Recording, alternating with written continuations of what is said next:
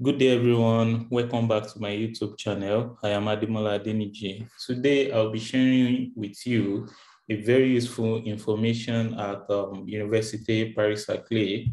Universite Paris-Saclay is one of the leading institutions in France and also in the world. University of Paris-Saclay boasts of records such as mathematics, like it's one of the top universities in the world in mathematics. It is being ranked first in Europe in physics, first in France in agricultural science, telecommunication engineering, clinical medicine, automation and control statistics, and down to instrument science and technology, according to the Shanghai Global Ranking of Academic Subjects. University of Paris-Saclay, basically, this is actually an institution that consists of 14 faculties, as well as research laboratories. Also, it consists of over 65,000 students, as well as 9,000 master students. Also, like 4,600 PhD students, 275 laboratories, and as well as 9,000 plus researchers and research professors. To move further, these are like the list of faculties present in Paris-Saclay. Here we have the Faculty Jean Monnet, Faculté de Medicine, like that's the Faculty of Medicine, Faculty of Pharmacy, Faculty of Science, as well as Science Sports. So all these are the faculty institutions that you can see, as well as the research laboratories that you can see at Paris-Saclay. To move further, so the basis of this video is to share with you the ongoing doctoral proposals that we have at Paris-Saclay. Yeah, what are we going to do? So just go to Google, search PhD program, University Paris-Saclay. So here you are going to see these Google results. So just click on the first link. So when you click on the first link, it is going to take you to this part. So how do you proceed from here? So when you get to this platform, the first thing here we have the before, like before applying for the PhD, during your PhD program, and basically after the PhD program. So I think in our case, the before is what we are actually interested in. So the first section here explains the type of PhD positions they have. Probably you want to be a full-time enrolled student, or you want to be a part-time enrolled student, or probably you want to have your PhD to be something within probably between a company and the school. So that this part actually explains that. So how to apply explains how you are going to actually apply to any of the proposed thesis subjects. Here, actually consists of the proposals, the numerous thesis proposal that they're actually proposing for prospective applicants, as well as the funding information. So also international PhD student, prepare your arrival. So when you arrive, and also the agreement sort of. So I think what the basis of this video is to explain to you the proposals that we have and how you are actually going to apply.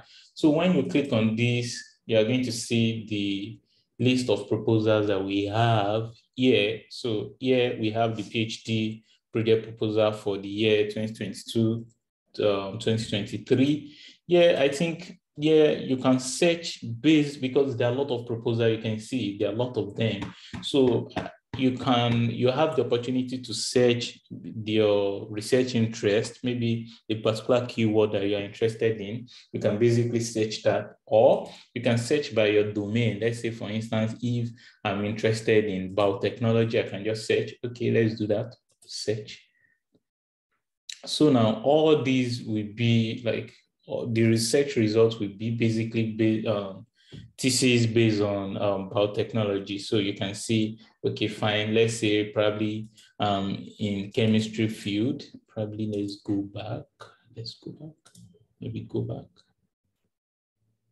Okay, yeah. So yeah, I can try to like go to maybe chemistry. I think chemistry is down. Chemistry. Yeah, this is like chemistry. If you're interested in chemistry, We can search and check the PhD proposals they have in different fields. This one is laboratory structures, properties, and modelization of solids. So this is another research institute. This is a doctoral school of chemical science, molecules, materials, instrumentation, and biosystem. So these are the thesis proposals. So, and one interesting thing about all these thesis proposals is that you can apply to a lot of proposals. So you are not limited to maybe like 3 applications or 4 applications or 5. No, you can apply to as much as possible proposals. And also you don't really have to have, let's say like maybe it is compulsory to have a master degree. I think though some of the proposal actually can state as a requirement that you have to have master's degree, but I think most of these proposals is actually tailored to your experience. So once you have the experience they require from prospective applicants, you will certainly be considered for this particular position. And also you have the opportunity to apply to as much as possible research proposal. Take for instance, let's say I'm interested in this. You can click on this. Okay, maybe I find this like this title interesting. So we can see the deadline. The deadline for this application is May 30th, 2022. So you can just, okay, find, I think this is making sense. So the PhD begins October 1st, of course, this year. So now what you can do at first, you can show your interest. Maybe I think the best thing to do initially is to read about the project. So once you read about the project, okay, fine, I think this is actually matches to my skill. So I think you can see this is a particular program that is stating that the candidate will come from a master's degree in physics or chemistry or engineering. In all cases, a good knowledge of basics of quantum physics is necessary. So I think here they are saying that, okay, the candidate will come from a master's. So I think here this type of application requires you to have a master's degree.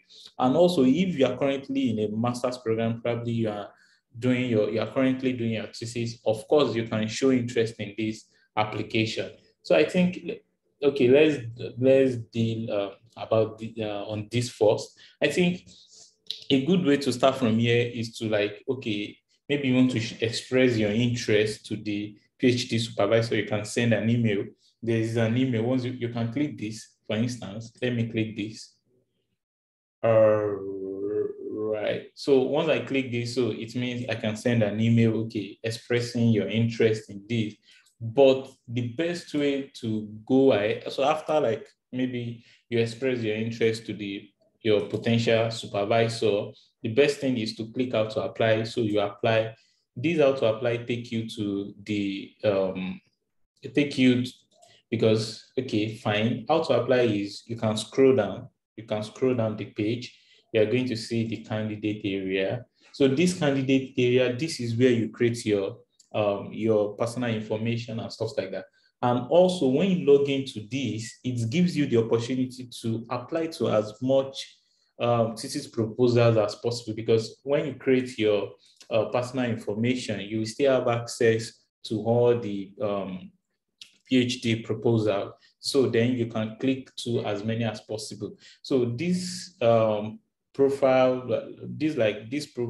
candidating page actually takes all your personal information, and after you can like select a lot of thesis proposal that you're interested in, and you can get as many as them as much as you can.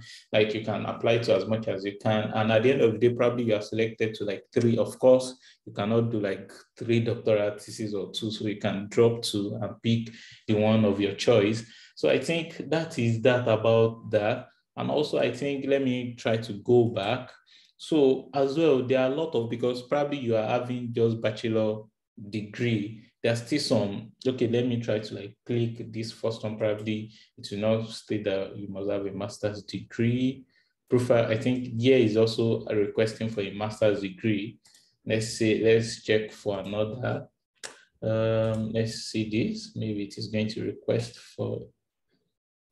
So you can see this one doesn't specifically state that you must have a master degree. So here is just telling you that once you have the knowledge in quantum physics, optics, experimental and numerical skills in all these, like something closer to this area, of course, you'll be considered for this PhD proposal. And as well, let me see.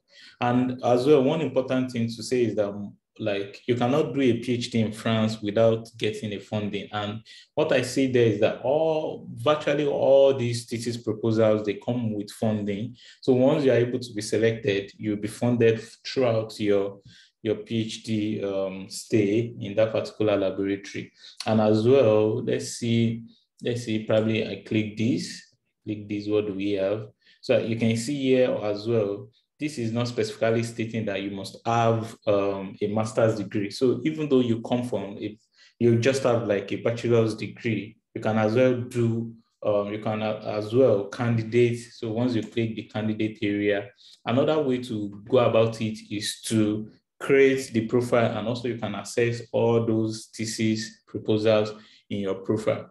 So, and as well, one important thing, because most of people usually complain about, okay, do I have to have like knowledge of French language, or I'm just like an English speaker or sort of. So I don't think you really have to have the knowledge of French, though it is good to like, okay, practice, probably watch some YouTube videos about learning French. But I think what I've seen from some PhD students in some of my French class is that some of the PhD students, they enroll them, they join most of our French classes with us. So they take some French courses for like, let's say like 2 hours per week, and they take it for like, let's say 2 months, and that's all. So at least you'll be able to like understand. The French language is not that difficult. So you can be able to like, when they speak, you can be able to understand a little bit of it.